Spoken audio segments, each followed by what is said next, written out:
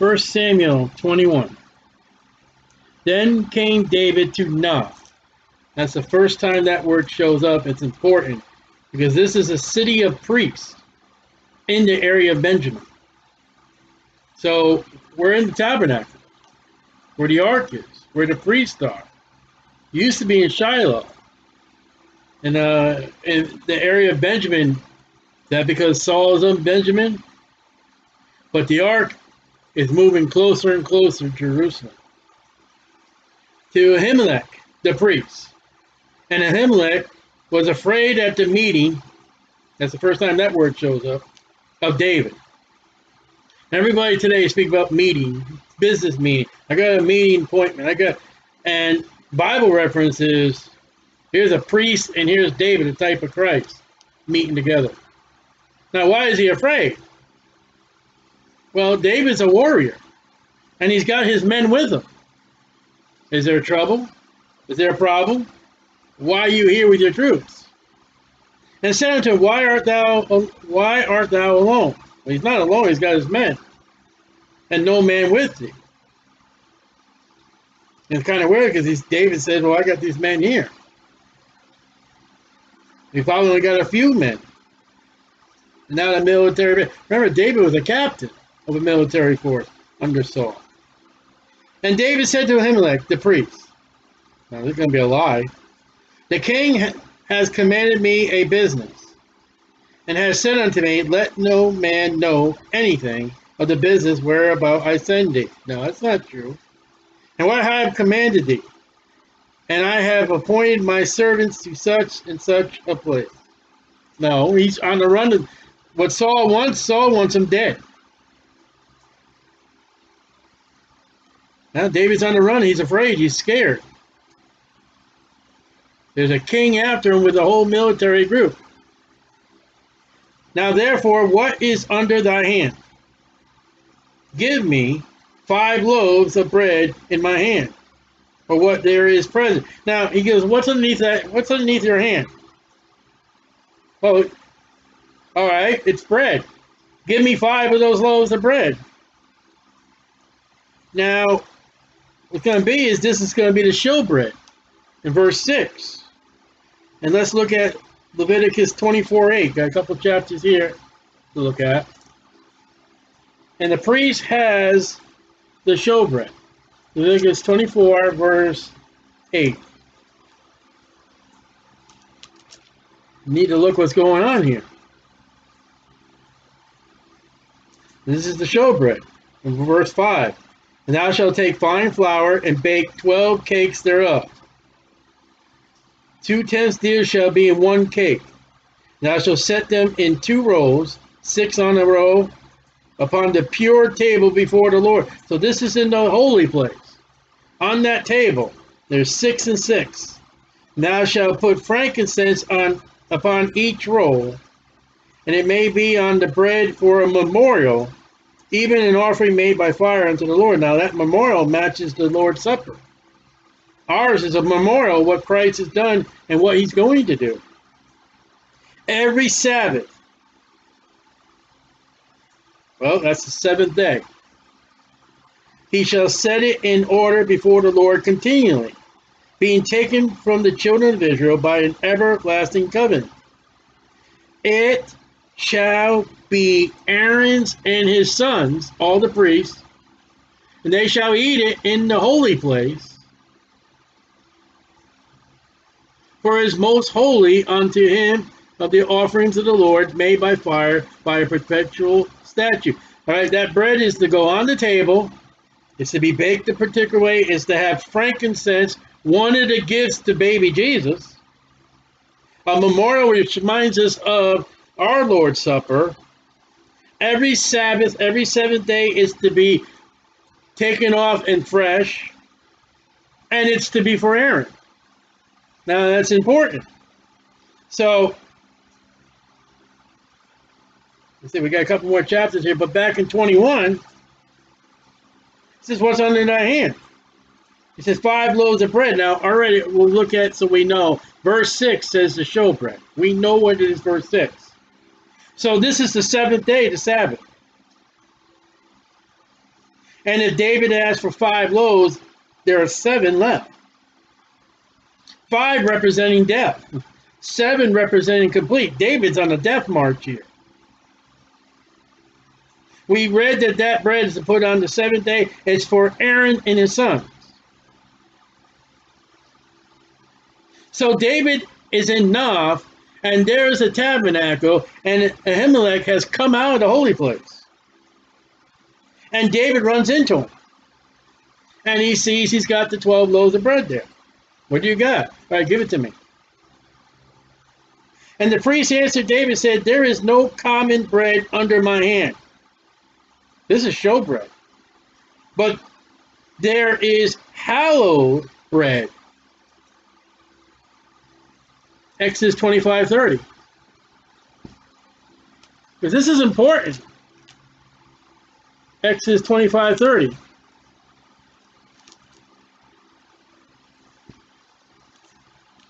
Because we're going to establish something about David. No man but Jesus Christ. I can't open it. Exodus 25:30.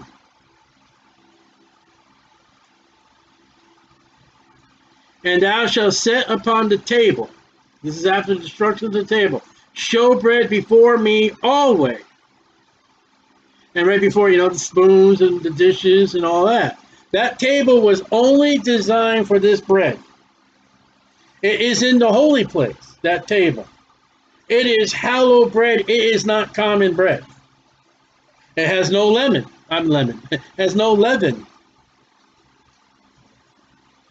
It has had frankincense. It has the particular measurement for God said to make it. It is hallowed bread. If the young men have kept themselves at least from women. Where is that? We read in Leviticus 24:9, it is for Aaron and his sons only. Why would this guy throw out, well, now see, there are men there with David. Now this does show up in Exodus 19:15, but it has nothing to do with the showbread. Exodus 19:15. And this is where Israel is going to meet God in chapter 20. In 19:15, they're standing at the Mount of Sinai. And God commands Moses to tell the people, and he said unto the people, be ready against the 3rd day, come not at your wives. Now that's not the showbread. That's when God's going to give them the law. He's going to speak from that mountain.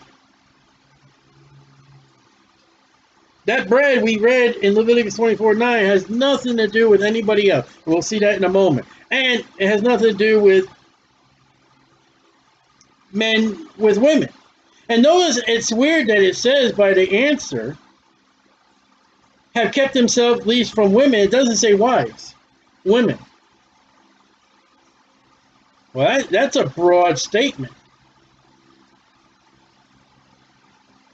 And David answered the priest and said unto him, of truth, you just lied in verse 2.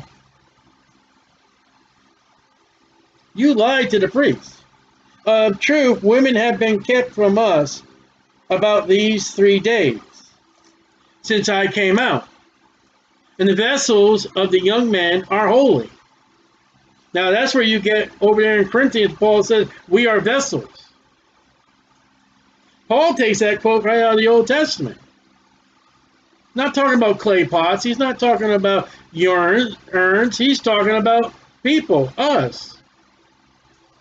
And the bread is a manner common.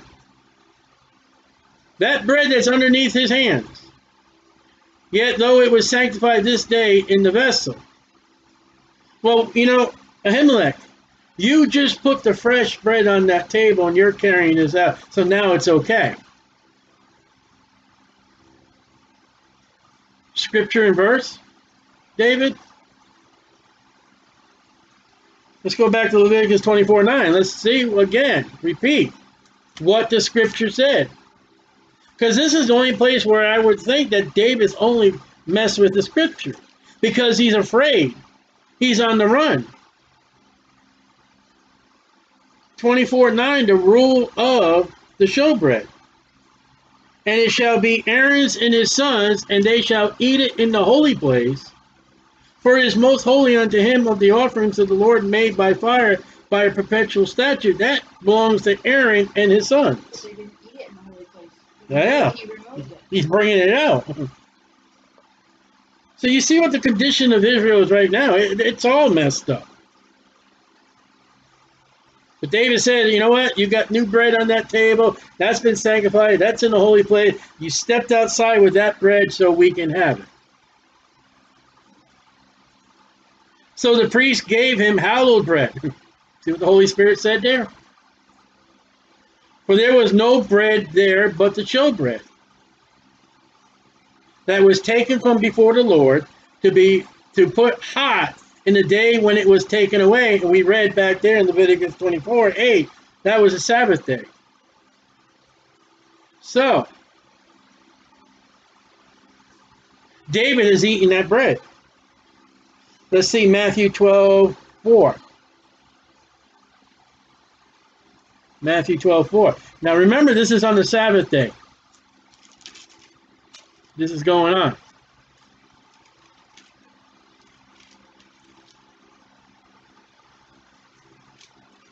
Now that bread was sitting on the table. I don't know if the priest could go up and take a piece of it while it's sitting on that table. All right, 12:4. All right, let's start verse 2. Ready? But when the Pharisees saw it, they said unto him, Behold, thy disciples do that which is not lawful to do upon the Sabbath day. They're taking the wheat and they're crushing it between their fingers and they're eating. The Pharisees jump up and say, well, it's the Sabbath day. You can't do that. All right, let's see what Jesus has to answer. But he said unto them, Have you not read what David did when he was a-hungered, and they that were with him? How he entered into the house of God. He stepped into that tabernacle. Ahimelech did not come out. No one was allowed in that tabernacle, but David walks in that tabernacle. Uzzah tried to offer that incense to the Lord, and the Lord spot him with leprosy.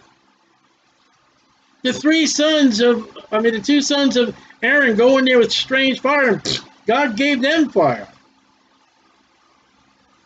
David has now entered into that only matches Jesus Christ, the office. He's been anointed king, but he's not king yet. He is definitely a prophet. And now he's entered into the office of priest. Prophet, priest, and king. And only Jesus Christ holds that office. And later on, we're going to get to the sure mercies of David.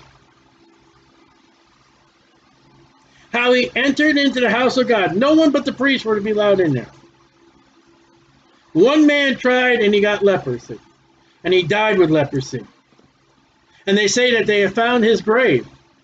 And upon his grave, Uzzah's grave, there's a warning that this man died of leprosy. You keep away from him. Keep away from his dead body. How he entered into the house of God on the Sabbath day, Pharisees. If you go, see, Jesus said, have you read? What day did David show up? When, what's his name? When Ahimelech has changed that bread, and Leviticus says that was to be the Sabbath day. David walks and comes to the tabernacle, and now he's going to eat bread on the Sabbath day. You guys haven't checked your scriptures. And David is the office of the king of the kingdom of the Jews. He's one of them big of the big bigs of the Israel race, along with Moses and Abraham and Elijah. How he entered the house of God and did eat the showbread, which was not lawful for him to eat, neither for them that were with him, but only for the priests. So what did David do? He ate it. It's only for the priests. Jesus said he wasn't supposed to do that, but he did. and God did not strike him down, and God did not kill him. And he lied to the priest. Verse 2. So the priest, verse 6, gave him hallowed bread, the showbread, for there was no bread there but the showbread, that was taken from before the Lord to put hot in the day when it was taken away. That's the Sabbath day. Now a certain man of the servants of Saul was there that day, detained, the only place that word shows up, before the Lord, and his name was Doeg. Now, commentaries suppose that Ahimelech and David knew that Doeg was there and knew he was a servant of Saul. Kind of okay, but Ahimelech did not know David was in trouble, though. And they would say Ahimelech did not have time to go run into his house and get David bread because Doeg was there and it caused all kinds of trouble. Problem. Ahimelech did not know David was on the run. He believed the lie in verse 2, so why would they be afraid of Doeg? Now, what is the reason Doeg's there? Because Doeg is going to come up later on, and he's going to do a mischievous deed ordered by Saul. We'll get to that later, Lord willing. But he's a valuable player because he's watching what's going on. He knows who David is. And look who he is. He's an Edomite, an enemy of Israel. That is of Isaac's other son, Esau, who Jacob stole, they say. But Jacob swindled his father out of the birthright. And those children of Esau, are called Edom, have never forgotten that. And there's an entire book of your Bible, Obadiah, that completely condemns Edom. And when Babylon came in and took Jerusalem and carried away captives back to Babylon, Daniel and all the people there, the Edomites, when the Jews were on the run, the Edomites caught the Jews at the river Jordan and caught them up and bound them and brought them to Babylon and say, hey, look, we got some Jews for you. What will you give us? And Obadiah speaks about that. So you know what? You curse Israel, I'm going to curse you. And Doeg, whatever his name is, will be a type of Judas and the Antichrist, and we'll read about him next. The chiefest of the herdmen that belonged to Saul. Now, was the herd the asses? I mean, Saul still got the herd of his dad's. Has he retained the asses? David's always been a shepherd of the sheep. The Bible says about an ass, if you don't redeem an ass with a lamb, you're to break his neck. You know what unsaved people are called in the Bible? They're called asses. If you don't get redeemed with the blood of the lamb, you're to break the neck, which causes death. You break the neck of a living animal or human, it's death. You redeem it or there's death. That's mankind. So that's a side note that's going to come back. And we'll get to that story when we get there. And David said to Ahimelech, and is there not here under thy hand a spear or sword? I got the bread. I need a weapon. He ain't got no weapon. What happened to Jonathan's sword that he gave him? For I had neither brought my sword nor my weapons with me. Man, he's on the run. You know why he didn't have his weapons with him? He could not go back to the, I don't know, it was a castle or wherever Saul lived. But he could not go into Saul's, I'm going to say castle. We represent kingdom castles and all that, so I'll say castle. I could be wrong. But he could not go back in the castle. Why? Because Saul's holding that javelin and Saul's ready to kill him. So at the moment that Jonathan says, you know, you need to go in peace, my father hates you, my father wants you dead, he takes off. Now, Jonathan couldn't give him the bow and arrows. He gave the bow and arrows to that little lad, and he said, take these back. He should have told that lad, here, you go back and leave me those arrows. I got to give them to David. David's completely defenseless. And when David sees Doeg, he's afraid, not Ahimelech. because he knows that Doeg is a servant of Saul, and he knows Doeg's going to go back and tell Saul, I saw him in Noph. Now, he doesn't know that Doeg's going to tell him the whole story. So he says, I need a sword or weapons, because the king's business required haste. That's a lie. That's a lie. I got Romans 3:4. Let's see what that is. I don't know if it's an earlier note or school notes I had. 3:4. Romans 3:4. Oh, here we go. Romans 3:4. God forbid, let God be true, but every man a liar. As is written, that thou mightest be justified in thy sayings, and mightest overcome when thou art judged. David and Ahimelech are going to pay dearly, and it's going to be David's fault. Because David didn't tell the truth. And you need to realize when you lie, you're going to pay. And it will cost others. There is no holy lie. There is no pulpit lie. There is no white lie. There is no green lie or polka dotted lies. A lie is a lie. And out of the pulpits of America today, there are lies. And I learned that early when I'd gone to different churches. And, you know, when I sat under the first preacher, I hear his stories. Wow. And I went to the next church. I heard the same stories. And it's amazing how this preacher did exactly what that preacher did. And then I started going to Bible school. And I was taught that preachers have their stories that they will tell from the pulpit. And they will put, and that's a lie. That's a lie.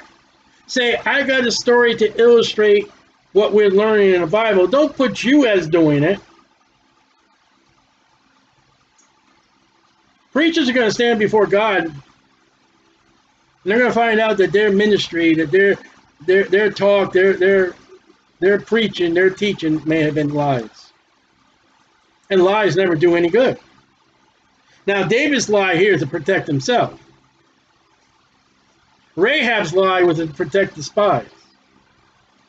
And that other woman who put the men in the well, that was to protect those two men's lives. And the priest said, the sword of Goliath the Philistine, whom thou slewest, the only time that word shows up, in the valley of Elah. Oh, look at that. Now we know what the valley is called. Behold, it is here wrapped in a cloth. I don't know why. Behind the ephod. That's what the high priest wanted. There's the high priest's outfit. And behind that is a sword. Now, it doesn't say if it was in the tabernacle or not. Those two things weren't to be in the tabernacle unless that ephod was worn. Now, later on, Solomon's temple and then Herod's temple, they will have buildings and rooms and storage places for all stuff like that. If thou wilt take that, take it. For there is no other save that here. We don't have any weapons here. There are no weapons in the church of house, even in a kingdom atmosphere, where God tells his people, go and fight and kill them all to take a kingdom. Goliath's swords is sitting there and no one's using it. And David said, there is none like that. Give it me. The size, the design. Remember, Goliath was one of the giants. Is it a big, huge sword? We'll see in a moment. And David arose and fled that day for fear of Saul, and went to Achish, the king of Gath. That's where Goliath was from. David runs from Israel, runs from Saul into the Philistine area. He's on the run. because of fear. And the servants of Achish said unto him, Achish, is not this David the king of the land? Saul knew it, Samuel knew it, the Philistines know it. That throne belongs to David, though he's not on it. Watch this. Did they not sing one to another of him in dances, saying, Saul has slain his thousands and David his 10,000? They even knew the celebration of David and Saul.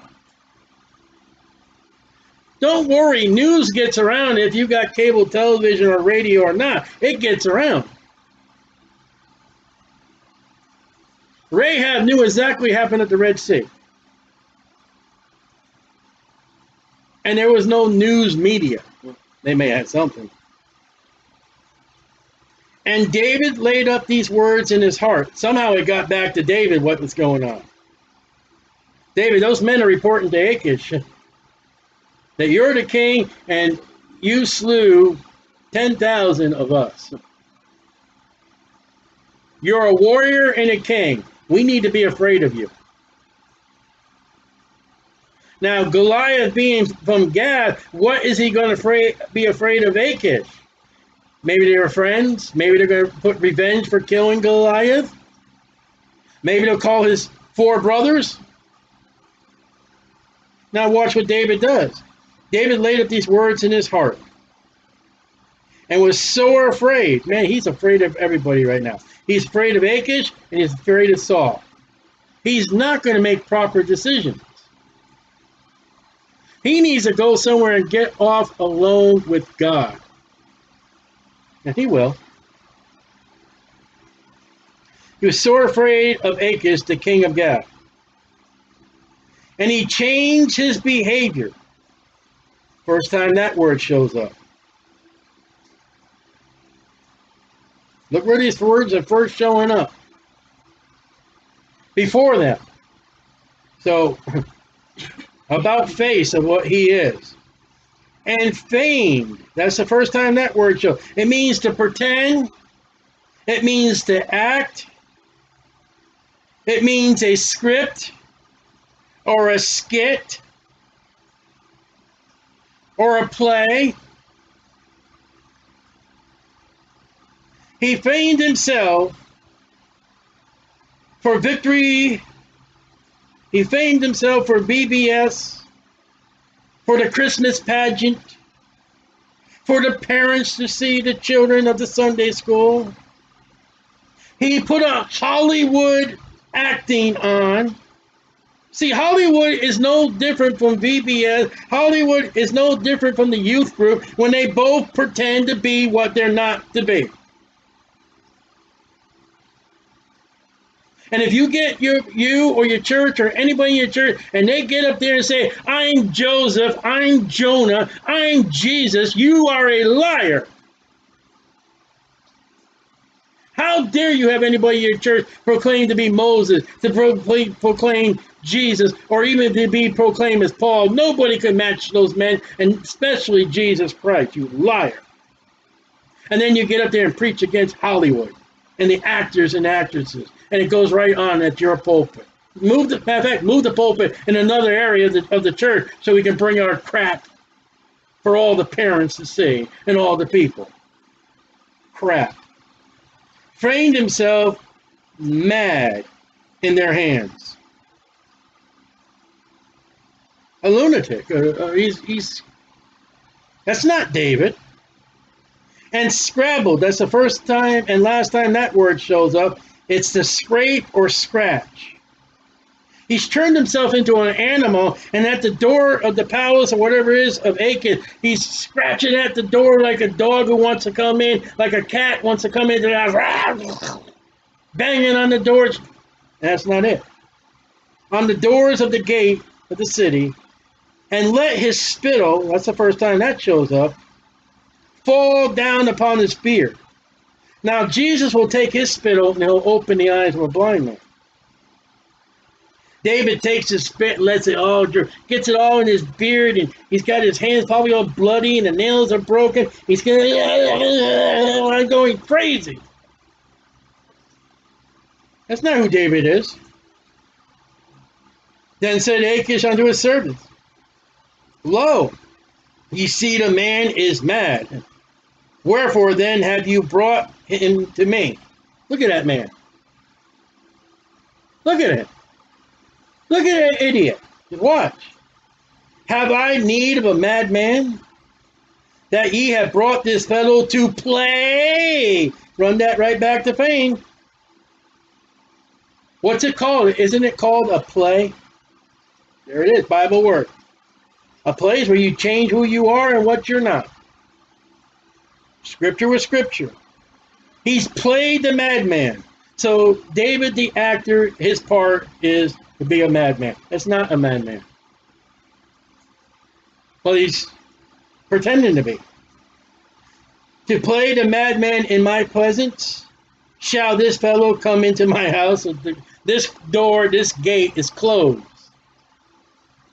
What would have made them to recognize David who he was? You got to wonder. They say, you know, that's David. They've been singing about him.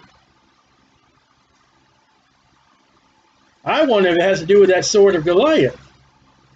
He's from Gath. One day know that what that sword is. Here comes David. He's carrying that sword. It's got to be big. Because that giant was a giant. I would think he would have a giant sword. Or it was designed such a way that, hey,